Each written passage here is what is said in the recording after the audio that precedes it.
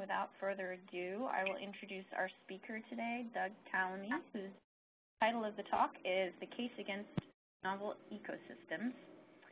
Doug Tallamy is professor and chair of the Department of Entomology and Wildlife Ecology and director of the Center for Managed Ecosystems at the University of Delaware in Newark, Delaware, where he has authored 78 research articles and has taught insect taxonomy, material ecology, and other courses for 31 years.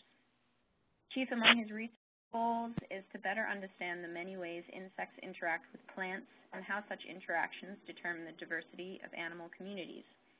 His book, Bringing Nature Home, How Native Plants Sustain Wildlife in Our Gardens, was published by Timber Press in 2007 and was awarded the 2008 Silver Medal by the Garden Writers Association. So thank you so much for being here, and take it away. All right, thanks a lot, Molly. Just to update, I am no longer chair of the department.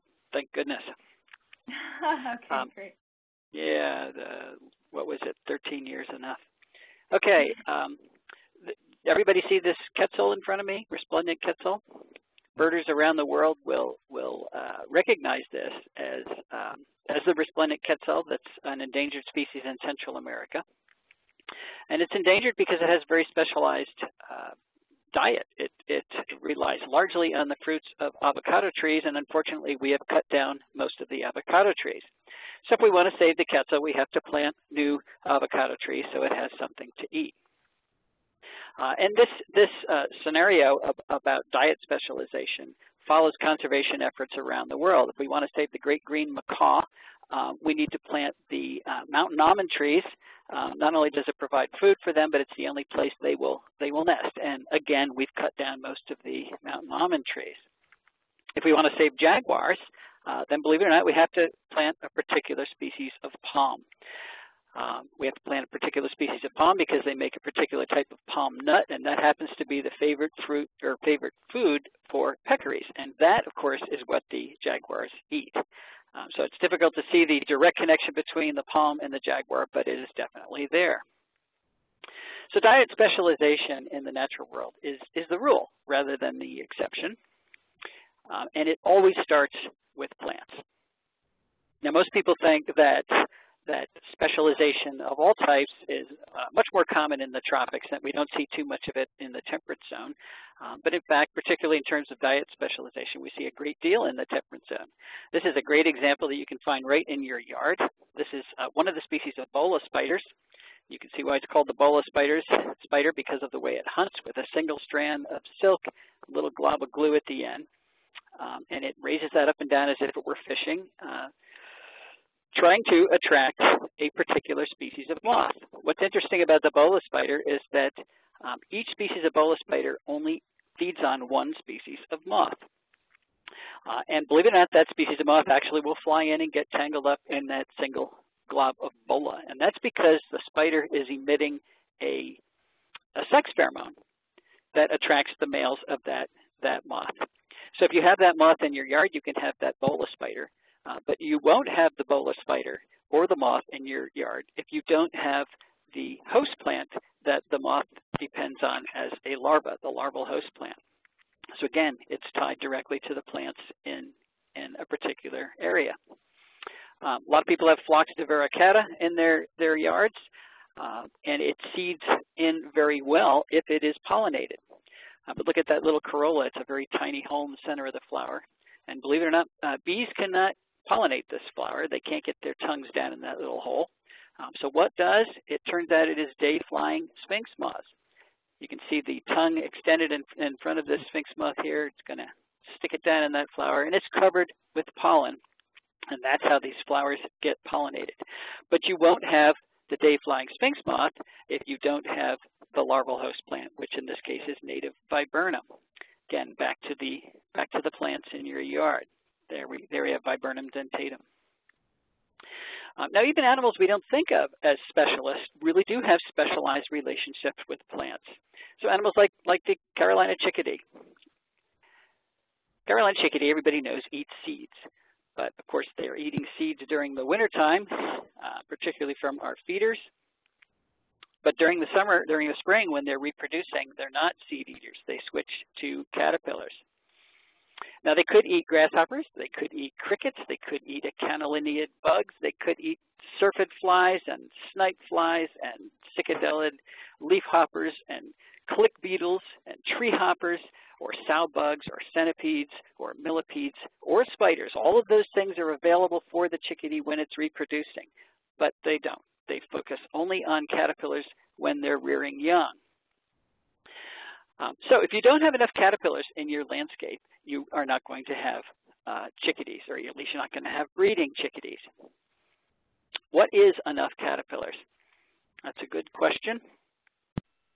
Well, it turns out that chickadees, both the male and the female, forage and supply caterpillars to the nest, which means they can bring a caterpillar in about once every 3 minutes. In one 27-minute period in my backyard, I was following a pair of chickadees. They brought in 30 caterpillars. They can do that because they often bring in more than one at a time, sometimes a whole bunch at a time. And they do that from 6 a.m. to 8 p.m. If we go to the book and we look up how many caterpillars that means each day that they're bringing into the nest, it's between 390 and 570. And they do that between 16 and 18 days. That's how long it takes to fledge a group of young, which means they're bringing back between 6,000 and 9,000 caterpillars to the nest. That's to rear one clutch of chickadees, and chickadees are tiny birds, a third of an ounce, which I think is 4 pennies. So what would it take? How many caterpillars would it take to make a red-bellied woodpecker, for example, that is 8 times bigger than a chickadee? The point here is that it takes a lot of caterpillars to have viable food webs. And of course, we don't want just chickadees and red-bellied woodpeckers. We want titmice, and we want yellow-throat warblers and bluebirds and peewees and all kinds of other birds in our ecosystem. So we have to have a tremendous number of caterpillars out there. All right, what types of landscapes are capable of producing such large insect numbers? Well, we can't answer that question till we understand the very specialized dietary relationships that insects have with the plants that support them.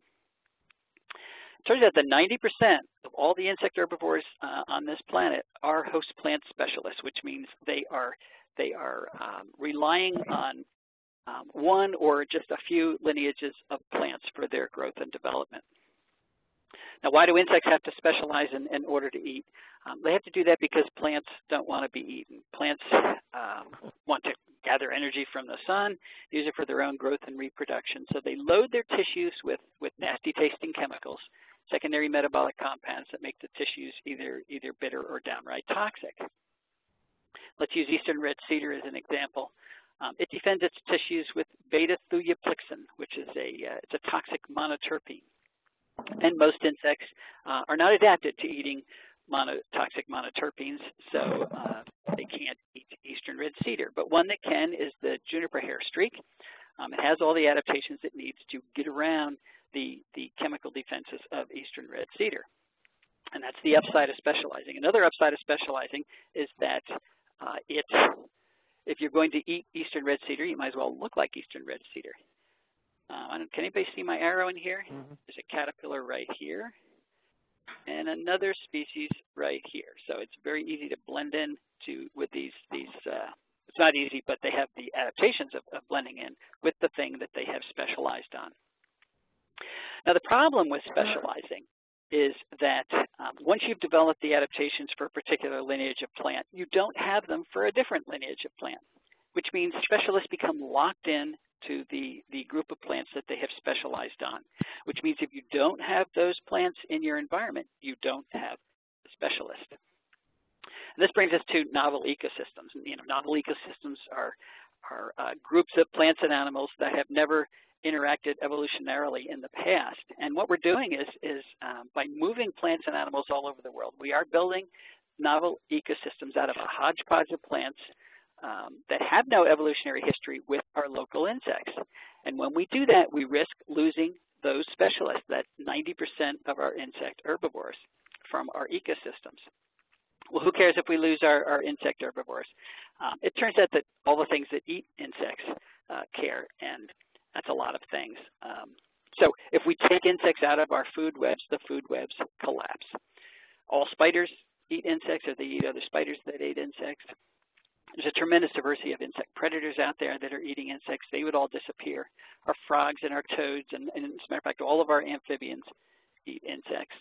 Even our freshwater fish, up to 60% of the protein that drives freshwater fish populations is coming from terrestrial insects that fall into these freshwater fish habitats.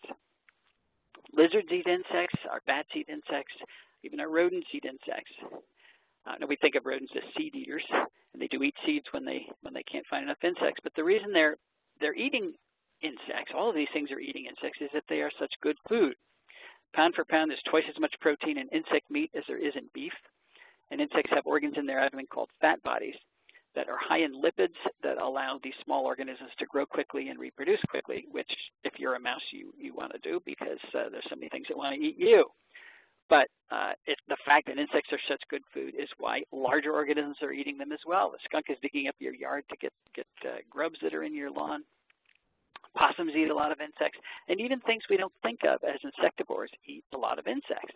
Like the red fox, 25% of its diet is insects. Or the black bear, 23% of its diet is insects. So nearly a quarter of the diet of these larger predators are actually those small insects. And then things that don't eat insects, like sharp-shinned hawks, still rely on insects in their food web. Sharp-shinned hawk is eating other birds, but the birds that it's eating needed insects to become birds. As a matter of fact, 96% of our terrestrial birds in North America are rearing their young on insects, or the book will tell you other arthropods. And those other arthropods are the spiders, for the most part, that needed insects to become spiders. So it's 96% of our birds are relying on insect protein to reproduce, which is news to a lot of people because we're so used to thinking of those birds as eating seeds and berries. They do, but not when they're reproducing. So what types of landscapes can sustain the complex food webs that we need them to sustain? Landscapes that are filled with diversity and abundance of productive plants. Now I say productive plants instead of native plants because not all native plants are that productive.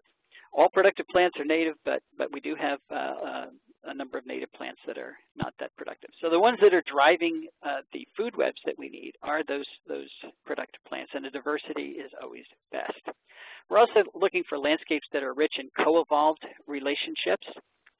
That specialization I just talked about, and of course that's only going to happen when you have those plants that are native to a particular area that have been there long enough to develop those co-evolved relationships. And then finally, we want a landscape that includes our most productive plants. So again, this is news to a lot of people that plants differ widely in their ability to support food webs. Our research has shown that in the mid-Atlantic states, oaks are number one, the genus Quercus, in terms of producing the things that birds need most, those caterpillars. There are 557 species of caterpillars recorded on oaks. Compared to ginkgo, for example, ornamental plant from China, only 5 species recorded eating it, and I've never seen one of them. So they're certainly not very common out there. Number 2 on our list is our native prunus. Things like black cherry support 456 species of caterpillars compared to something like Zelkova, which is a common street tree these days, that supports absolutely no caterpillars. So why do we care if our landscapes are sustaining the biodiversity that is out there? Well, it turns out that biodiversity is what is creating the ecosystem services that keep humans around. So there's a direct relationship between diverse functional ecosystems and human well-being. A number of long-term studies are coming due now, and they're all saying the same thing, that as you increase the number of species in an ecosystem, ecosystem function goes up. And vice versa. As you remove species from an ecosystem, ecosystem function goes down. And ecosystem function can be measured in lots of ways, but the production of ecosystem services is one of them. And the Millennial Ecosystem Assessment that came out in 2005 concluded that we have already degraded the Earth's ability to produce ecosystem services by 60%, which means we better be building diverse, biodiverse, rich ecosystems as fast as possible instead of constantly tearing them down. So if we want to have viable food webs in either managed ecosystems or unmanaged ecosystems. We don't want to load those ecosystems with plants that don't have the evolutionary history required to develop the specialized relationships that support the food webs. We need to have landscapes that are much richer in native plants that do have those relationships. Now, what about those all of those non-native plants that are producing the berries that everybody says are great for the birds? The birds love these berries. So plants like bush honeysuckle, and these, of course, are all highly invasive, or autumn olive, or burning bush, or privet, or barberry, or buckthorn. All of these guys are berry producers, and the birds do eat those berries. But remember, birds are not reproducing when they're eating berries. The berries come way after reproduction. So I don't care how many berries are out there, even if the birds love them, even if they're great for the birds, and that's debatable. What you need to have the birds to begin with is reproduction, and that's happening with the plants that make the insects that these birds need. And when you get an invasion of barberry or something else, you're eliminating those plants. So that's another reason that novel ecosystems are not such a good deal. So even though there are calls for us to start embracing novel ecosystems, we're stuck with them. That's all we have. So let's do the best we can. I think we should still continue to discourage their creation, not because it's going to maintain or give us a sense of place. I mean, that's great, but that's emotional, and that's not going to carry the day. It's not because natives are prettier. We have beautiful plants from all over the world. So that's not a strong argument. It's not because we're nostalgic for the past. I've been accused of that you know, we only want to restore native ecosystems because we love the past, or because we oppose change. And it's not because we dislike foreigners. I've even been accused of that. That's nativism. It's none of those things. The reason we need native plant communities is because we need ecosystem function, and that's not debatable. We're not going to get this ecosystem function without the species that interact with each other. So native plants really are the foundation of terrestrial food webs, and because of that, they can become powerful conservation tools. I'm going to leave you with one story that I recently learned about in southern Florida. This is the Atala butterfly. It's a little lycaenid butterfly that only occurs at the tip of Florida. It's beautiful, as you can see, as both an adult as a larva. And like the insects I've just been talking about, it is a specialist that only eats kunti, which is a native cycad. Now, kunti has an interesting history in that its roots were used by the Seminoles as a source of starch. And when settlers came to southern Florida, the Seminoles taught them how to use kunti roots as a source of starch. Settlers loved it, and they ate all the kunti. So kunti was eliminated from ecosystems in southern Florida. There were a few plants remaining in gardens, but it was gone, which meant that the Atala butterfly disappeared. It lost its host plant. When we came up with the Endangered Species Act in 1974, I think it was, there were attempts to list the Atala as an endangered species so we could get some conservation money to save it. But nobody could find any Atalas, so instead they got it listed as being extinct. Well, about that time, the landscaping industry discovered kunti as a viable landscape plant. It's a low-growing evergreen shrub that does well in the sandy soils of South Florida. So they started to put it in residential neighborhoods all over South Florida. And all of a sudden, it was a common plant again, not in the wild, but in residential landscapes. And lo and behold, the Atala butterfly showed up again. Nobody knows where it came from. There could have been a remnant population deep in the Everglades, but nevertheless, there it was. What's interesting to me about this story is that it truly happened by accident. They never did get it listed as an endangered species, and not one dime of conservation money was spent on saving it. But by changing one aspect of residential landscapes, the people of South Florida were able to bring the Atalas back from the edge of extinction. So if we can do that without trying, imagine what we could do if we actually did try and make conservation a goal of our managed ecosystems. So the message here is simple, that we can save nature if we embrace the specialized relationships that are nature. And they always start with native plants. And that is all I have.